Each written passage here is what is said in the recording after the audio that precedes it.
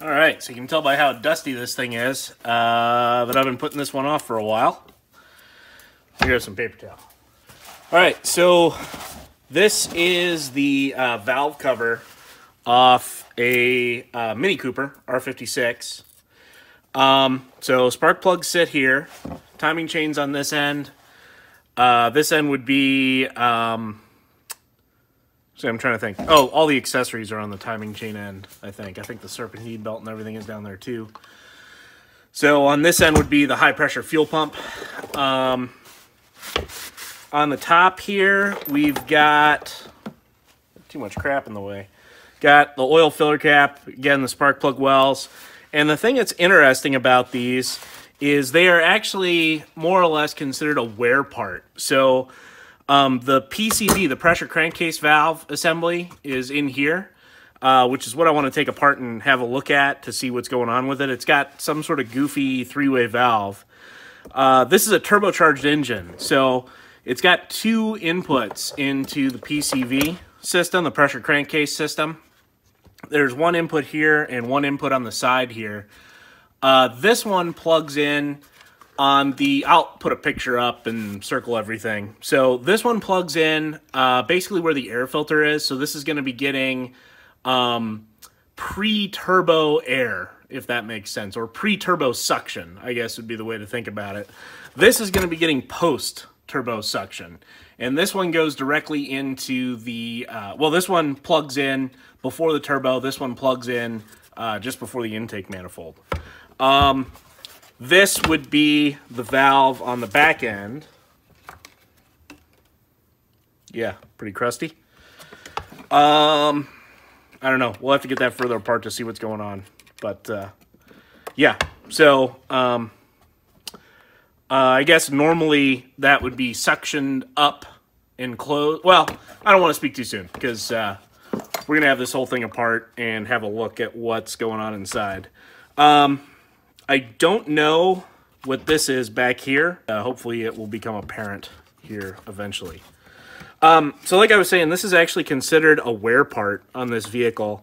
What happens, supposedly, which is what happened with this one, is the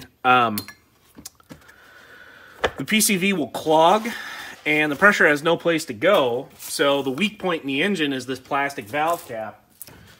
And it actually cracks the valve, or the whatever this thing's called. Valve cover. There we go. So I do not immediately see how this is supposed to come apart, but that was promising. All right, so this is the top cover here. We've got, obviously this portion was sealed. So there was an O-ring. Huh. Really? That's all there is to that? Freaking weird, man. There's got to be something more complicated going on with that. So we've got... Huh. Weird. So this thing looks like it's designed to induce cyclonic flow. I'm assuming it comes out of here. Let me get a flashlight or something so we can see what's going on. Everybody good with this? Piece of plastic sits on top. Let me get rid of it. Get it out of the way. Cool. Why is it that no matter how many you own, you can never find them? This is the only flashlight I can find. It's way overkill. But hopefully, yeah, it's not going to work.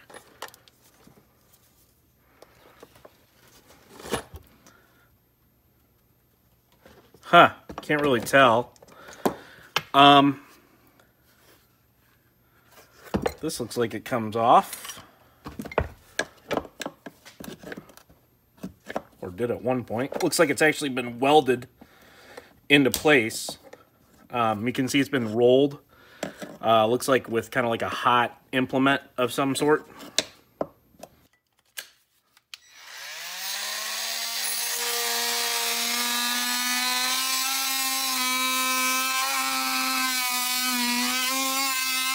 I guess since this is a destructive test, we don't really care. I'm going to assume that there is some sort of check valve in here. Yeah, a little crusty.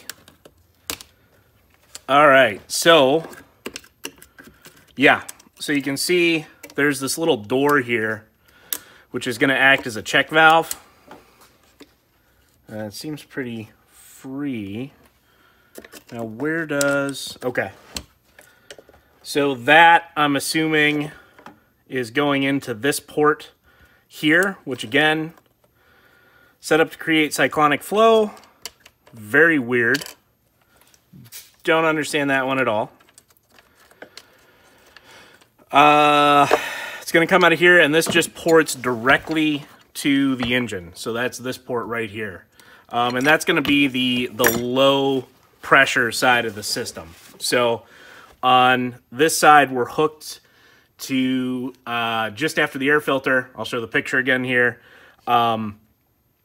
Anytime there is positive pressure in the crankcase, this valve is going to pop open, and the vacuum on the manifold side is going to pull that pressure through the turbocharger and through the intake loop back into the engine.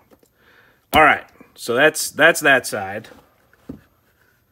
And this appears, I think what they're doing here with this whole setup is they're creating a space to trap oil. So you notice that this whole surface, if you look at it, is kind of tapered down. So any oil mist that gets caught in here is going to work its way back and just flow back into the engine. So they're trying to minimize the amount of oil that actually goes out of the PCV valve, which actually that's kind of clever. I kind of like that. But I think that's all that's going on that side. There is an O-ring. Is there an O-ring? I think there was an O-ring on the other piece. I think to get this apart, we're going to have to cut it as well. And I guess I can try and get this little cap off first. All right, so this appears to be... Oh, okay. All right, so that's going to be another...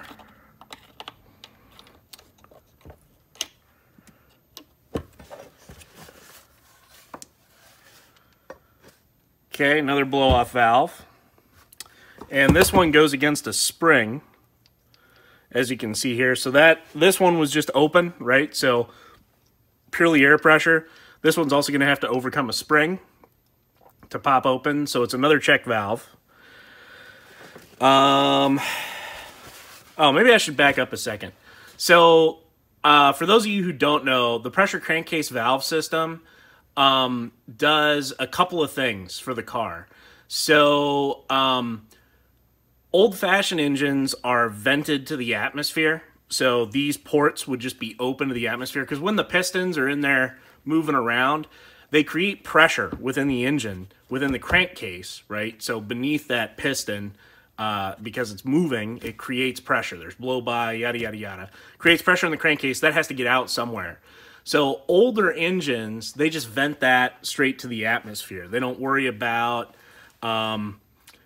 recirculating it. So what we're doing here, excuse me, what we're doing here is we're recirculating the exhaust, or the those gases out of the crankcase into the intake and sucking them through and burning them in the engine, and then sending them out the exhaust, and the remaining oil and stuff is cleaned up by the catalytic converter. So that's what that's doing. It also ties into, so the fuel tanks are not vented to the atmosphere either. The fuel tanks are sealed systems, and there is so when you shut down your car, and I may have the details of how this is working not quite right, there's something called the EGR valve, exhaust gas return. And what happens when you shut down your car is the fuel tank seals itself up, right? So you may have experienced, you get a check engine light from a loose gas cap. That's because you broke, the seal is not there on the gas tank. So the other thing that this system does is when you start the car, it's got to exhaust that vapor out of the tank, and it does exactly the same thing. It uses this vacuum system to pull those exhaust vapors through the intake and into the engine. So that's kind of like the nickel version of why this system's even here. I hope that made a little bit of sense. Well, I'm going to try and cut this piece off, and we'll take a look at what's under here. All right, so I'm going to guess here there's another flapper valve, like we saw a second ago. All right, yeah, another flapper valve, or check valve, same type of flapper arrangement. So when the pressure in the engine exceeds the pressure on the turbo side, or vice versa, this valve will open. So fairly simple there. Kind of same thing that's going on over here. And in here, which is what I'm really curious about, is a big rubber diaphragm. All right, so I think I see what's going on here. Now, how this whole thing works as a whole, I'm still fuzzy. But, turbo side, right? So, we get, if the pressure by the turbo is lower than the pressure in the engine, or the pressure in the engine is higher on the pressure on the backside of the turbo, this valve's going to flop open. All right, we're good there. It is going to create suction in the engine. If it creates too much suction, this valve, which is on a spring, is going to come down and it's going to seat against this journal right here. So this goes to there, I'm guessing. It almost has to. There's no way, right? I may take this apart further just to make absolutely sure, but I am 98% sure that's what's going on. All right, ain't nothing for it. I think this thing's just gonna have to come apart further to see what's going on. All right, so this was an absolute bear to get apart. So I'm still a little fuzzy on what exactly is going on here, but I can at least show you what vents to what, and maybe someone smarter than me can figure this out. So we've got the two PCV valves, or the two outlets. So this is turbo side, this is air intake side. That's here, and that's here. And remember, those were one-way check valves, right? So if the pressure gets low, either here or here, those valves can open and allow gases to escape back through the intake. So in this case, they're going straight to the intake. Over here, they're going through the turbo and into the intake. Cool. All right. This portion is also included in that. So we've got this valve here. I'm sorry. I screwed that up. So all the air that is coming into this cavity here, right? So for the two outlets, has to come through this hole right here, which, if you remember, is where that diaphragm was sitting, right here, with the spring underneath it, right? So if there's too much vacuum in the engine, it's going to pull this shut, and it's going to close off this hole right here.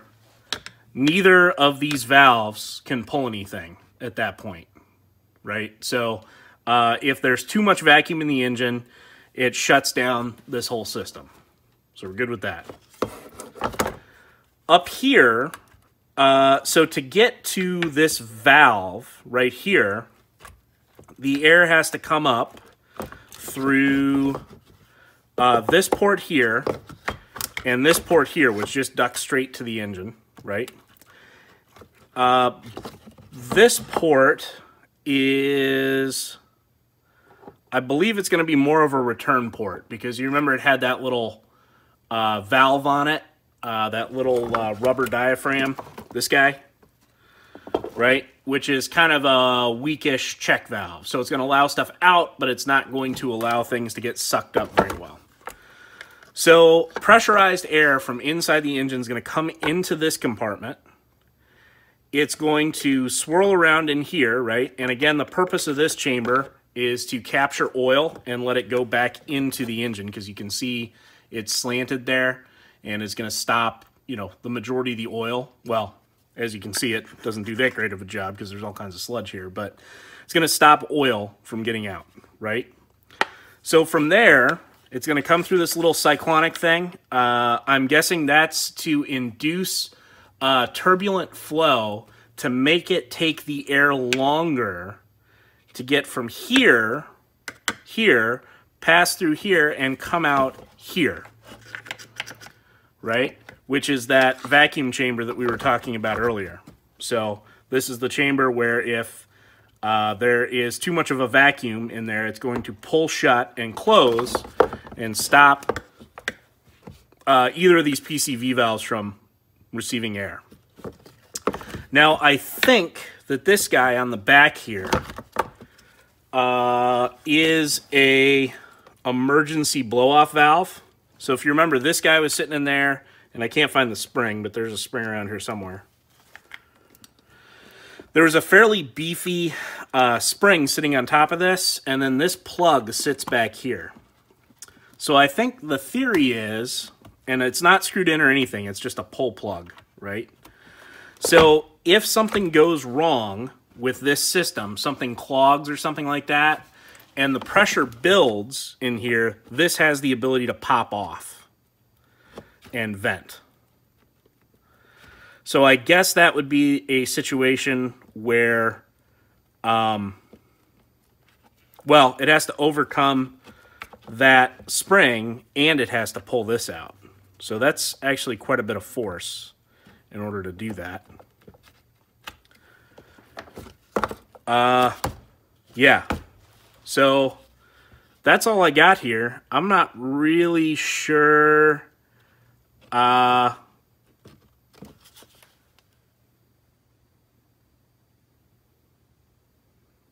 It's interesting. There's some markings there. I was trying to figure out what that was.